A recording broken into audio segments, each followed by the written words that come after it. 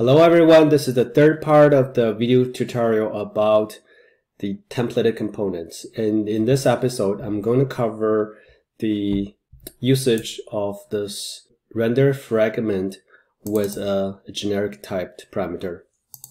The most common usage of this is to use this templated component as a repeater.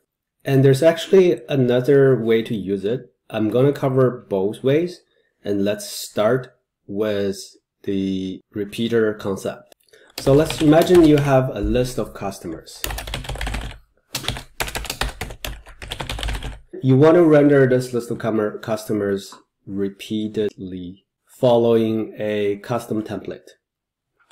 And if we try to write a kind of element out, it may look like this.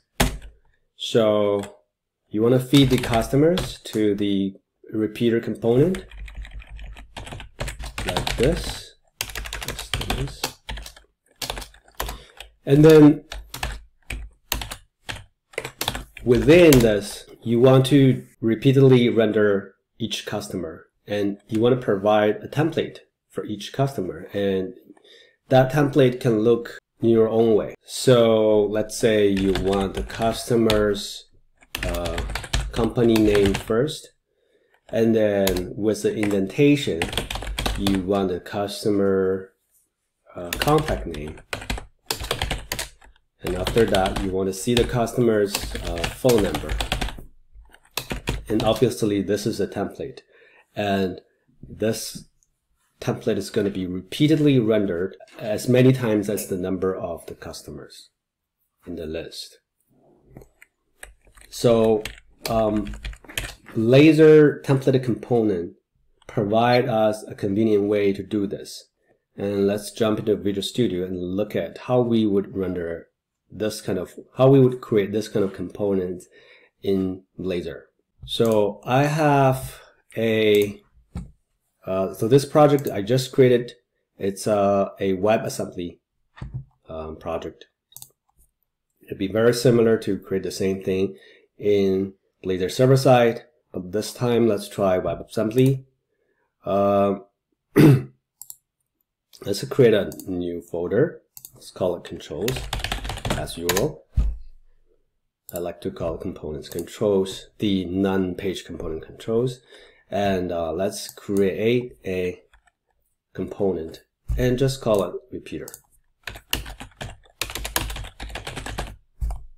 First, it's a generic typed temporary components. It needs to have a parameter that holds the data. Right, so let's create a parameter first to host the data. And that data is of a generic type, and it's a list, right? So it is a generic type, and let's call this T item, and that we call it items. And this, you see, it's giving an error because we need to actually say typo parameter is T item. And this will make the error go away. It's a generic type, meaning that you can pass in whatever type you want. So generic in C# is actually a convenient way to use type as a parameter. So we want to render the items one by one. So we need to do a loop. Okay? And so we say item in the items. And here we want to render the template that the user provided. So we need to provide a template parameter. So create a parameter again. And then here is a render fragment. But it's not this render fragment without the type.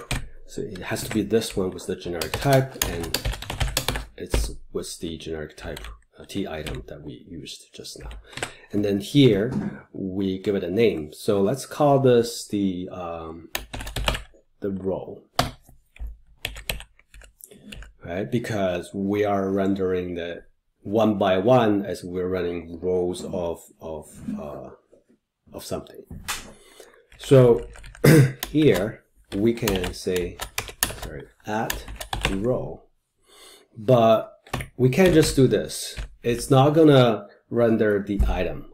We have to use it sort of like a function, and we provide the item here. We feed the item here.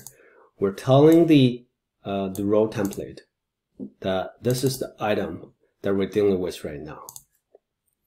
And then when we use it, let's say I want to use it here. We are going to import the namespace first. Controls.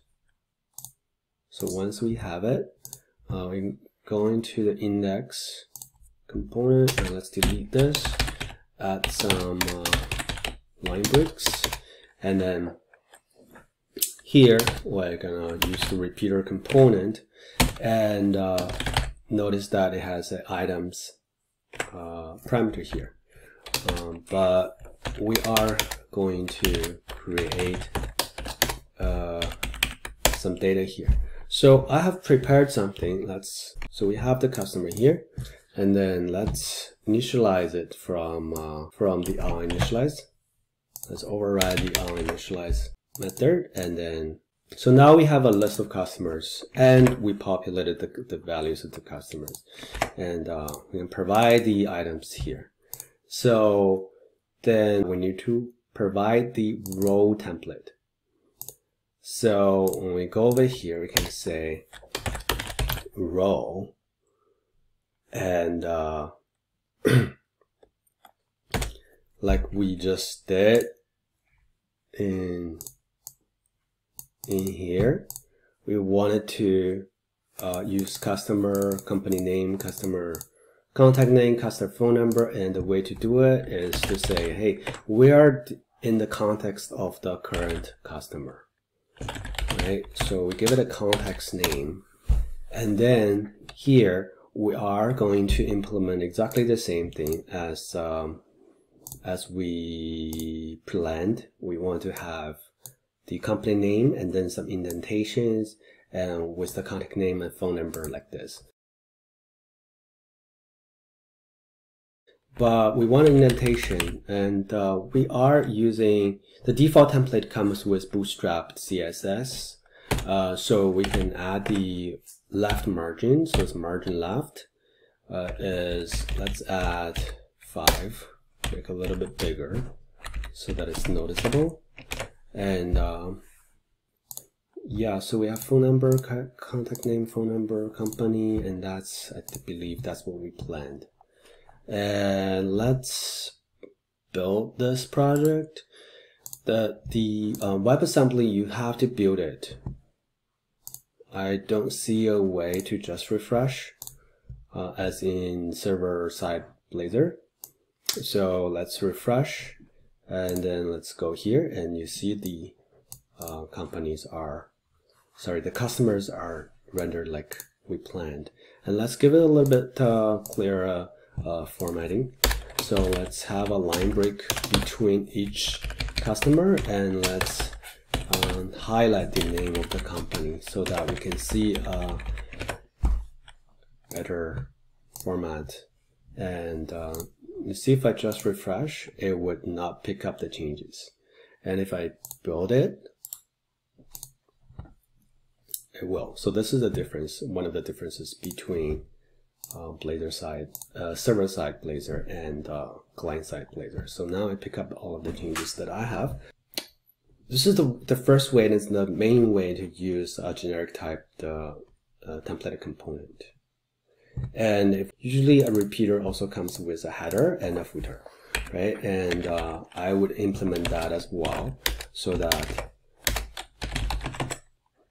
we would have a render fragment without the generic type, and I would call it header, right? And I would have another one here, and we call it footer. And if you want to put something as a header or footer, you can use it. And in our case, let's use the header today. And in the header, I just want to, let's say we just give it a title.